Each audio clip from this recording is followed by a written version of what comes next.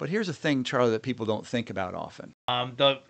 For our listeners out there, people that are listening and watching the podcast, what are some ways that they can be out on the water, but be out on the boats, be responsible, and try to keep our waterways healthy in order for the next generation to enjoy them? I mean, the Boy Scout principle always applies to leave your campsite better than how you found it. So every time I launch the boat, we have a nylon breathable trash bag that's in the back, and we just pick up the trash as we go in the boat. Anytime we go to the beach fishing, we pick up trash on our way back to the car, and fill up a trash bag and throw stuff out.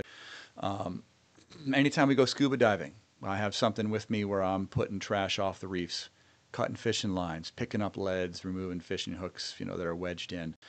But here's the thing, Charlie, that people don't think about often. Most of the debris you find in a waterway or along the beach or along a creek, along a canal, it doesn't come from the water.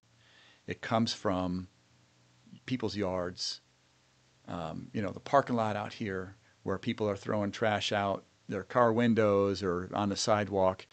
Rain comes down, or a yard crew comes with a blower and blows the trash and the clippings, which has nutrients in it. They go down into a drain. They go down a culvert or a pipe somewhere and get into a ditch, go into a bigger ditch, come to a canal, and end up in the intercoastal and out in the ocean. So we could walk outside this building right here on Canner Highway, and I can just walk along the road and I can point to a cigarette butt and pretty confidently say if it doesn't get picked up, that's going to be marine debris. That bottle cap next to it, Oh, that's right. marine debris, right? Right. Anything Yeah. that's within area of a culvert, it's not just picking up on the water. It's being thoughtful while we're upland and what we do with our trash.